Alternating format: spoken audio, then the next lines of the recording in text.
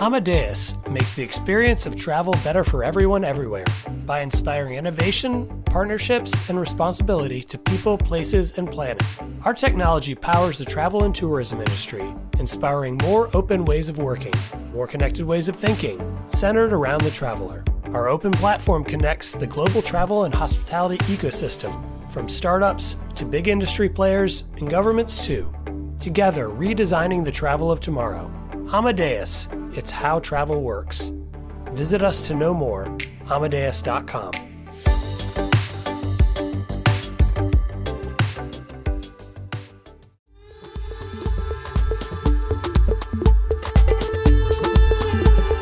Welcome to another episode of the Skift India podcast. I'm your host, Peden Doma Bhutia, and today we have a very special guest with us, an advocate for accessible travel in India.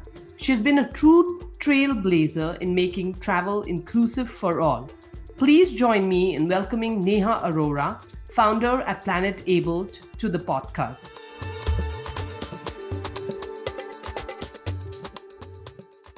We are thrilled to have you here, Neha. Thank you. Thank you so much, Peden, for such a nice introduction. Glad to be here. So, Neha, to kick things off, can you tell us a little bit about yourself and, what inspired you to become an advocate for inclusive travel? I think if I have to become an advocate for inclusion, I was born into it. So both my parents are persons with disabilities, and my father is blind and mother is a wheelchair user. And what got me into travel was because I never went for a holiday as a child. And my parents, who are in their 70s and 80s now, they never went for a holiday until a few years ago. So I was very naive to think that money was the issue and that's why we were not traveling. So when I started earning, the first thing was to plan and organize a family holiday, only to realize that it's the inaccessibility, insensitivity, and the prejudice of the society we live in is the challenge why we never traveled. And after a series of some not so good experiences led me into the space of inclusive travel, because I wanted to travel with my parents and that's incredibly wanted inspiring, other people like me. I know that in our earlier to discussions, travel when and we've explore the spoken world earlier, too. you've spoken about how, accessible travel is often misinterpreted as, just setting up a few wheelchair ramps and then having those accessible toilets. But, how can accessible travel go beyond physical accommodations? How can we try and foster a holistic approach to inclusivity in travel, ensuring that everyone's needs are met, and that's also beyond the physical infrastructure?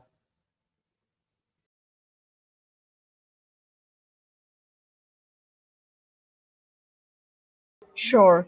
So, see, the starting point is to understand that disability is not just being a wheelchair user, right? So, only 10 to 12% of disabled people use wheelchairs. The rest of the disabled population has other kinds of accessibility needs. So they could be blind, deaf, autistic, have any other psychosocial, cognitive, sensory, intellectual, or hidden disability for that matter. So their accessibility needs would be completely different. So realizing this fact that disability comes in various forms, visible or invisible, is the starting point of creating accommodations and accessibility for travelers with all types of disabilities. And do you see that happening increasingly, or is it not happening at the rate that it should be happening? It is not happening at the rate it should be happening, and it's increasing, but it's very, very, it's so slow that you don't even realize it. And because the awareness about accessibility for the diverse set of users is not there. Even it's not just for India or a developing country. It is even in Western nations where still the conversation is about wheelchair accessibility and yes, digital accessibility. That has really taken up fast pace across developed nations, but When we talk about hidden disabilities, it's still not there. It hasn't found its way into tourism at all. But for Neha, that for that to happen, I think we need to go a little bit deeper down. Do you think that there is a need? There are so many hospitality and tourism institutes, and I don't see anything much. I mean, I can't claim to say that I've seen it all, but I don't see many of them have inclusive tourism in their curriculum. So, do you think that including that into the curriculum of these institutes would help? Of course. I mean, when you said you haven't seen many, there is none, by the way. So across the world, it hasn't found its way into any institution for that matter. So first we have to, had our schools being inclusive, where disabled and non-disabled children study together, we won't be sitting in a problem state that we are today as a world, right? Because when you start your education and when you sit with diverse set of people, like it's representation, right? You live in a diverse and you learn in a diverse environment, then you will, whatever you go forward and build into the world, you will always have inclusion in your mind, because you have lived that through your friends, your colleagues, and your classmates for that matter. So one, in these institutions, not about even the course, they are not students with disabilities also who are studying these courses. So there are very few percentage of students who with disabilities who are studying in tourism and hospitality schools. And the more representation that we see in there, I think the more someone's bulb would lighten up and they'll see, okay, yeah, we need to have this course also, because these people also need to travel. So we need to have a very holistic approach about representation of persons with disabilities in the industry in various aspects, and in these schools or in any curriculum for that matter. It needs to be taught. I mean, when I started, I had to really train the whole industry, whomsoever we were working with, and sensitize them towards the needs of travelers with disabilities. So that I shouldn't have been doing. When you talk about training, Neha, Yeah. so what is the kind of training? When you talk about training, some of them, what is Yeah. the kind of training that you impart? Can you talk a little bit about that as well?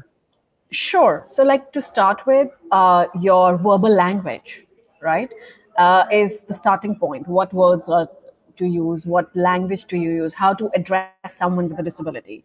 Whether you use a person-first language, like a person with disability, or you use an identity-focused language, which is disabled person.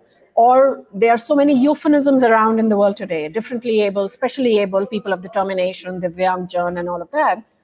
I mean, what language do you use and not to offend anyone, right? It starts from there. And how do you communicate with them? So how would you communicate with a deaf person if they have checked into a hotel? How would they manage room service, right? Because they cannot use the phone.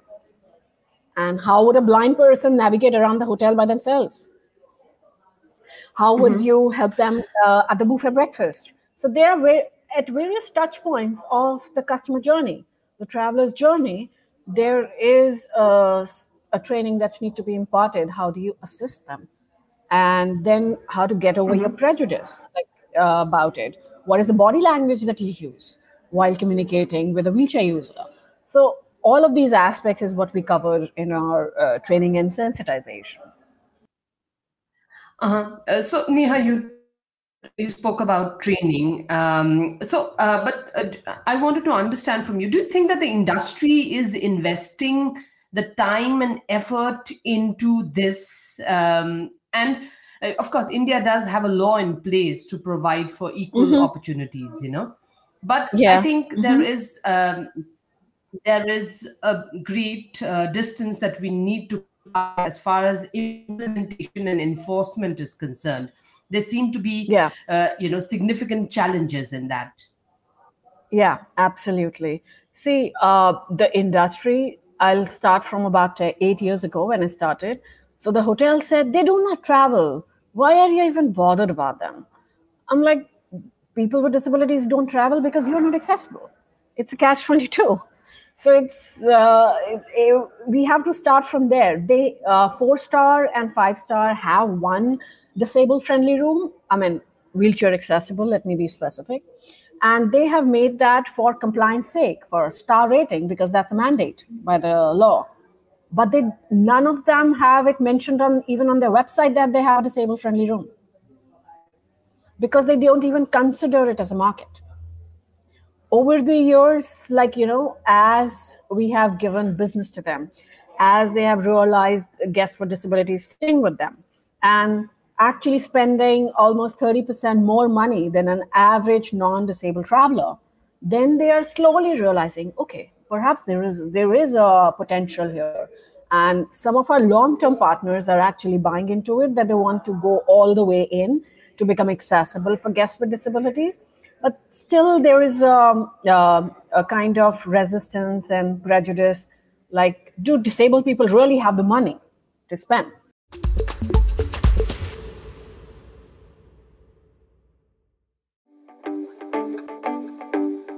Amadeus makes the experience of travel better for everyone everywhere by inspiring innovation, partnerships, and responsibility to people, places, and planet.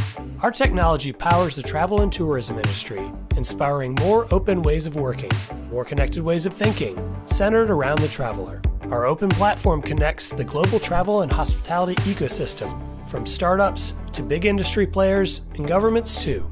Together, redesigning the travel of tomorrow. Amadeus, it's how travel works. Visit us to know more, amadeus.com.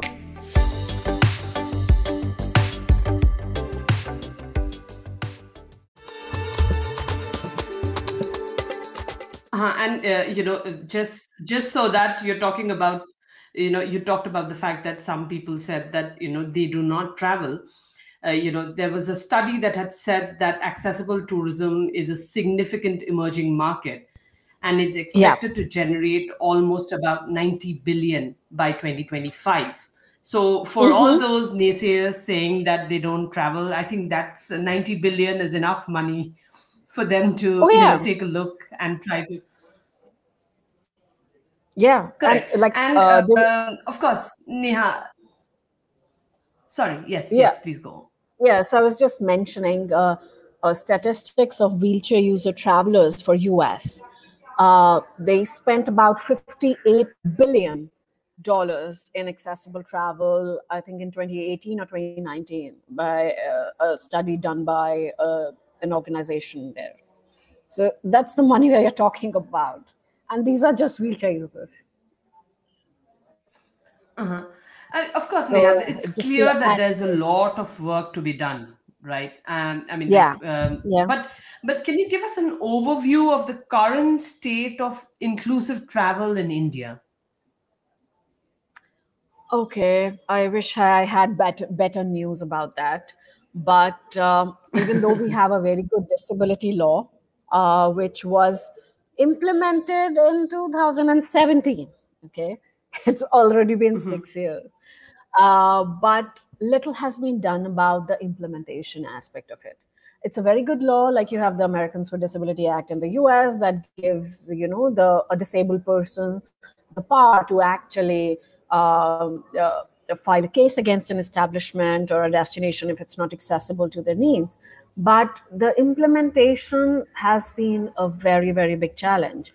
Even if you see the older buildings getting accessible, it's like, we made a ramp, the checkbox, it's done, right? We made a toilet, which is sometimes used as a storeroom, or not clean enough. But we have it as a check mark that we have done it, right? We are still there. And if you look at the various points of customer journey, like transportation for that matter, we don't have accessible rail transport and or intercity road transport. By air is the only way you can travel, and there also there are bad experiences that people keep happening, whether the wheelchair is destroyed or an autistic person is denied boarding, or a deaf blind person is not allowed to travel alone, things like that. And they are not even implementing the ARIMP codes while they are making the bookings. The online travel websites, for that matter, they remain inaccessible.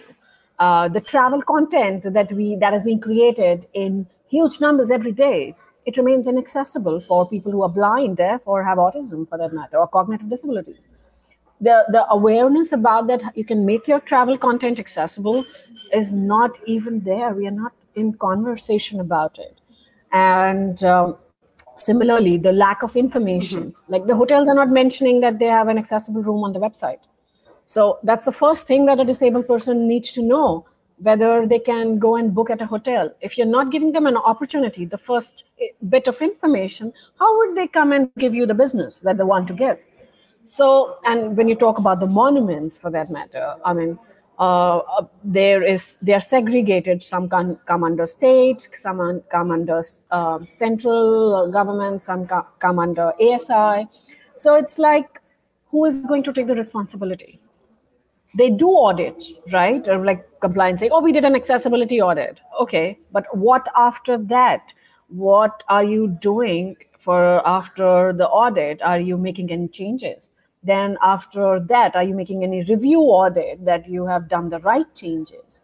We are not doing any of it. We are still at the auditing stage wherever we are even working. Sanitation, I mean, this is such an important aspect of any person, for that matter. And when we talk of disabled people, it becomes another big challenge. People stop drinking water if they're a wheelchair user, if they have to go and travel. And it's so difficult to find unisex washrooms. Like, I have stepped into men's washrooms so many times with my father, by the way. So it's we are very I wish I had better news to say. I mean, the same is with the accommodations, for that matter. Only 4-star and above you can rely on for accessibility, and sometimes they are also they haven't done it right. I'm sitting at a hotel, 5-star hotel right now for a conference, and the ramps are like mountainous ramps out here. And so what about affordability for a large part of people who want to travel but cannot afford a 4 or 5-star? We are not talking about it. So the challenge is huge, and the resolution is still a long way to go.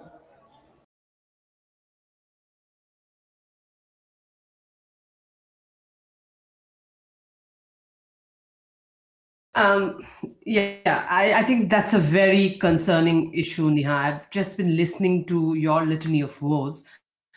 But it's also great to know that there are advocates like you that are working towards making some change in it. And of course, if anybody is listening to it, of course, this is a great potential market for India to capture, because India, as it is looking to grow its inbound numbers. We're struggling to reach 10 million tourists. And if we try to tap into this market really well, we should. Do you think that we would be one of the first destinations to do a good job of it? Because from what you've said, I don't think any destination has been doing too good a job of it. Yeah, I mean, I think we have a huge potential because India is such a wonderful destination for the world to explore, and everyone wants to come. They are kind of haunted by the idea of, oh, it's not accessible, I cannot go, there are too many people, it's just too scary. The fear of the unknown, that what to expect is just too strong for a country like India. It's overwhelming. So if we do the job correctly and we make it accessible, we can actually surpass the world in terms of being an accessible tourism destination. And I'm not saying go ahead and do it all across the country. We can start small. I mean, the best thing about India is because it's state-wise distributed, one small state can actually take up the lead, become a model state, become accessible for all, and then set up an example for other states to follow. I mean, we have the resources, we have the human resource, the financial resource to make it happen. We are the tech hub of the world, come on. And the world comes for technology to us, but when it comes to assistive technologies and having technological interventions in hospitality and tourism for persons with disabilities, we haven't even got there. I mean, it's such a huge opportunity that we are sitting on. And I just wonder why we haven't even tapped into it. And like, just to add to it, even the ministry, I mean, very sorry to say, last year, after all of these years, they did release some accessible tourism guidelines for review. It was a very long document, and not from a practical perspective. We gave them pro bono the whole tourism guidelines for inclusion. Now both the documents are nowhere to be seen. It's been more than a year. So even if there are resources available, they have to get there into implementing. We gave it for like pro bono, completely free to them. So we have the potential. The powers to be are listening, and they take some initiative towards this, because I think Amen. what you are speaking is it's not just about making everything accessible, but it's also about India trying to tap into a new market, new source market that can work wonders for the inbound tourism industry as well. Neha, you spoke about helping the ministry, which was pro bono. Can you also share some of the initiatives or projects that you've been involved in to promote inclusive travel in India? Sure. So see, when we started, because India, this industry did not exist, so we kind of became a destination developer and an ecosystem enabler, like developing the destinations, auditing them, and making them temporarily accessible, and giving recommendation to the local authorities at each place that what changes you can make. Some bought in like the idea of it and did make changes, and I'm really grateful, thankful for them. Some of the couple of resorts actually make themselves accessible for us when we reached out to them and offered them that, would you do this for us? But now we are also looking at creating a standardized framework which people can adopt. Like we are going to give it to the industry for free. Like, it's a framework which is harmonized for developed and developing nations. Because any standard that you see, the world is talking about sustainable tourism, but accessibility hasn't made its way into sustainable tourism, strangely. Because how can you have sustainability without accessibility, I wonder. But yeah, so when we are talking about it, we want to mainstream it, and we want to give it to the industry for free, and working with tourism boards. And we have also onboarded few of the hotel chains we have been working with to run the pilot for implementation, who will become the first ever in the world to become certified hotels for all types of disabilities. And then I think I believe that would actually help a lot in creating like a competition into the tourism industry that they are missing out on some big business. The early adopters would be the winners, because they would get the mileage of being ahead of the others. So yeah, so that is what we have been trying to do, and I'm happy the way it is going. That's fantastic work. That's Thank fantastic. you. And thank you for sharing your insights and experiences today, Neha. And of course, and thank you for your inspiring work in making travel accessible and inclusive for all. I'm just trying my bit, but we have to do this together. I mean, the industry and the people and the society, because everyone would be affected by it at sometime in their lifetime, whether temporarily or permanently, whether by old age or an accident or a newborn. So I think we need to build an inclusive world which can be explored and experienced by everyone equitably. Absolutely, absolutely. Completely agree with whatever you've said today. And to our listeners, thank you for tuning in to another episode of the Skift India podcast.